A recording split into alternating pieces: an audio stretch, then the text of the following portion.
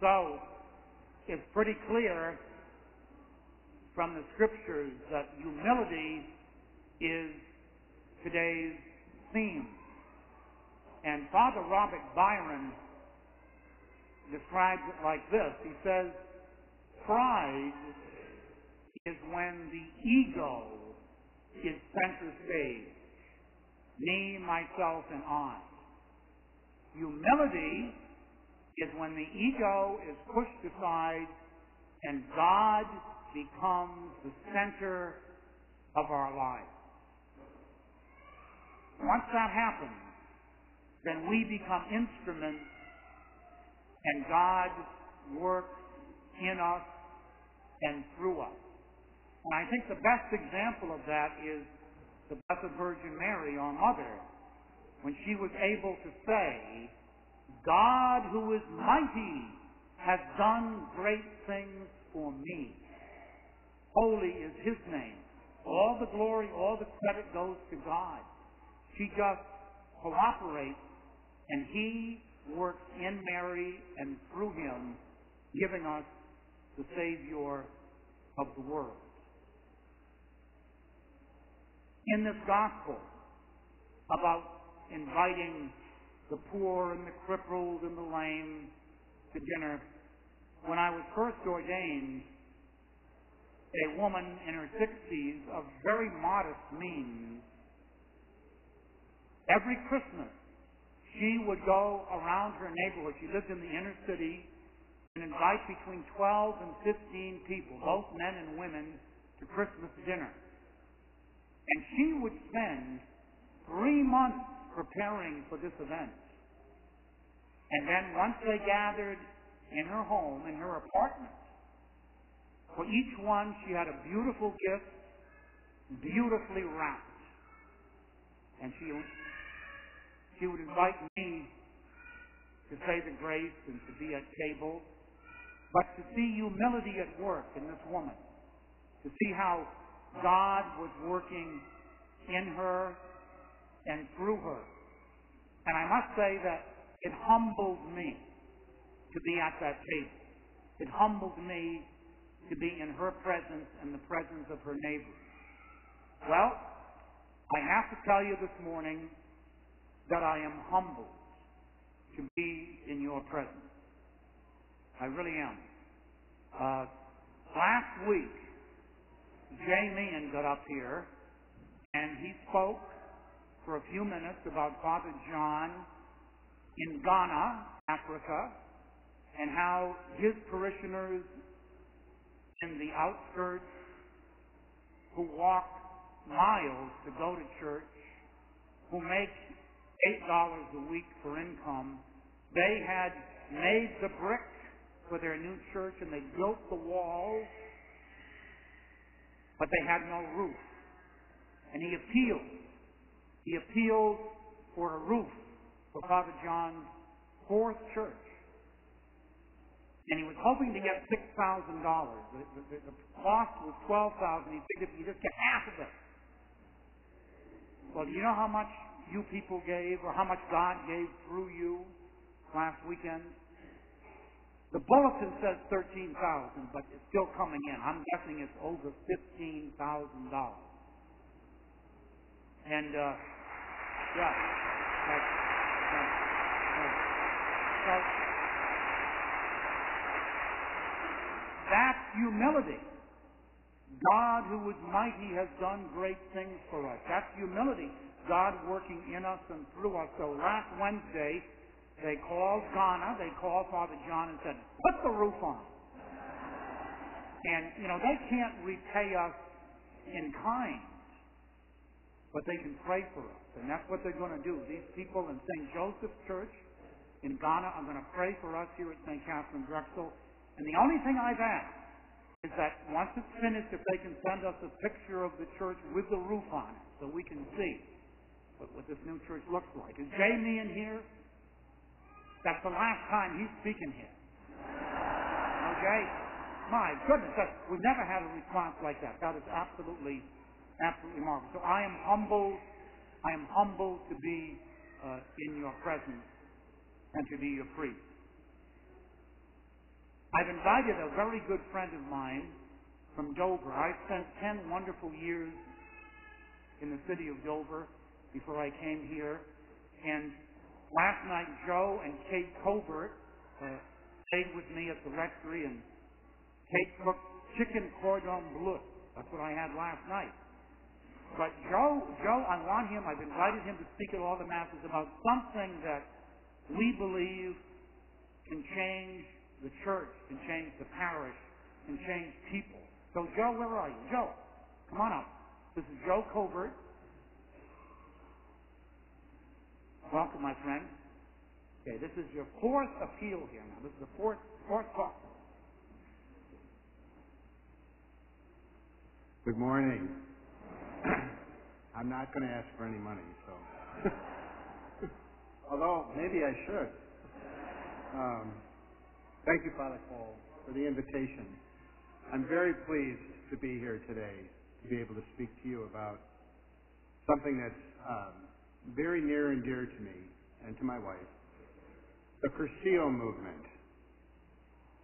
Let me just ask for a show of hands in the congregation. How many people here today have heard about Cursillo? Wow. Were you here yesterday? That's great. How many people in the congregation today have made a Cursillo weekend?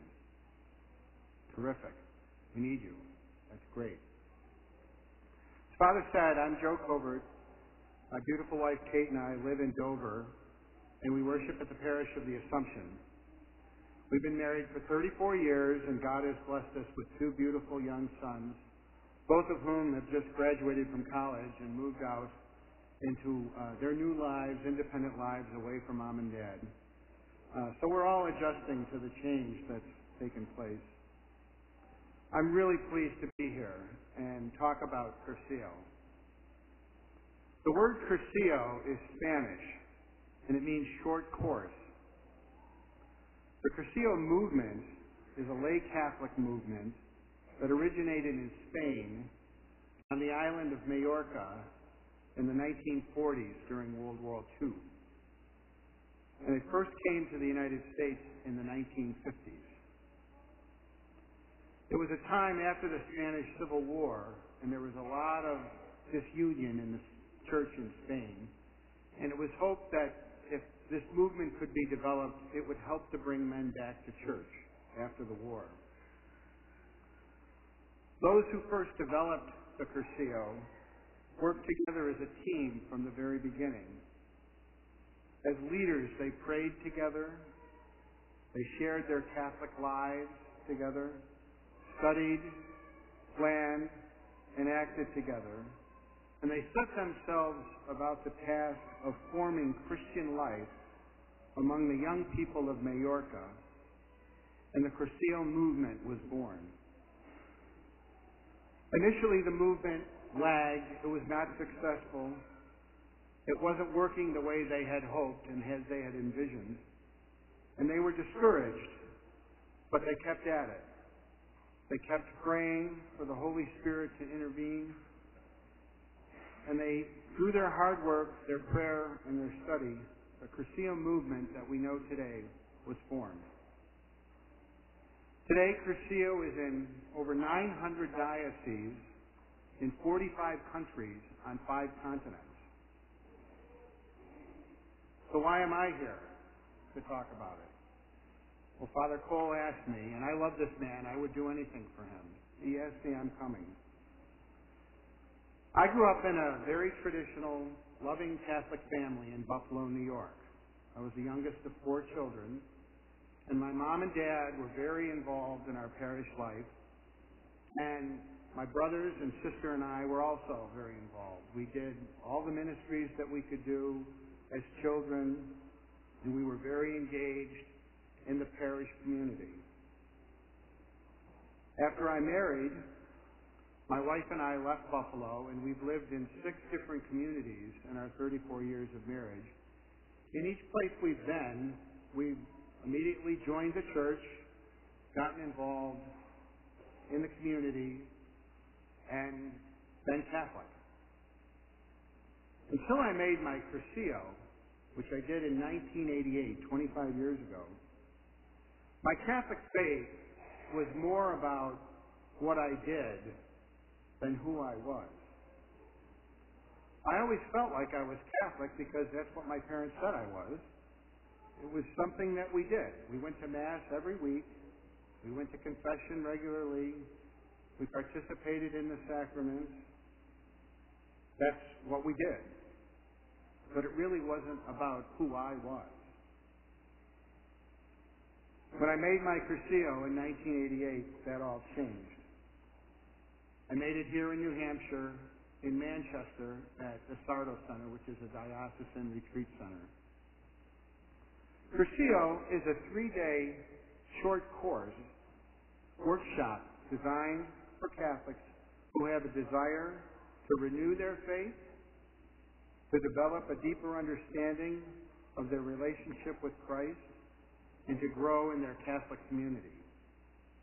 It's a laity-led workshop that's organized around a series of 15 talks that are given both by lay people and clergy who serve on team for the weekend. Along with the talks, there are many opportunities to worship, to enjoy music, make new friends, celebrate Eucharist every day, and to experience fellowship in a group setting. It's also a lot of fun. The major emphasis of the weekend is to ask participants to take what they have learned into the world on their 4th day, which is the rest of our lives. Cursillo ignites a desire to grow closer to Christ and to learn more about your faith, to study it, and to live your Catholic faith in Christian action in the way in which you conduct yourself day to day in your life and in your interactions with everyone that you come into contact with. My wife and I made Cursillo in 1988, and I can honestly state that it changed my life. Over the 25 years that have passed since I made Cursillo, I have continued to grow in my faith, my relationship with my family, my friends, and most importantly, in my relationship with Jesus Christ. I can truthfully say that who I am today is a Catholic husband and a father. I owe mostly because of the experience I had on my Cursillo weekend. If you are seeking a spiritual renewal, whether you're married or single, you're over the age of 18, and you desire to grow in your relationship with Christ, Cursillo is a good way to do that. Here in New Hampshire, there are 4 weekends a year, 2 in the fall and 2 in the spring. The way it works is men go first. The men's weekend that's next scheduled is October 3rd through the 6th. And then a month later, there's a women's Cursillo, which will take place on November 14th to the 17th. Let me ask again for everyone who has made Cursillo to raise their hands. If anyone thinks they have an interest and they want to know what that experience was like, ask somebody who's made the weekend, and I'm sure they'd be more than willing to share with you how the experience affected them. Thank you very much for this opportunity to talk to you. After the Mass, I'll be outside with some information that's a little more informative about Cursillo, and I'll have applications, and I'd be happy to answer any questions that you have. Thank you, and enjoy the rest of this beautiful weekend. Joseph, thank you. Right.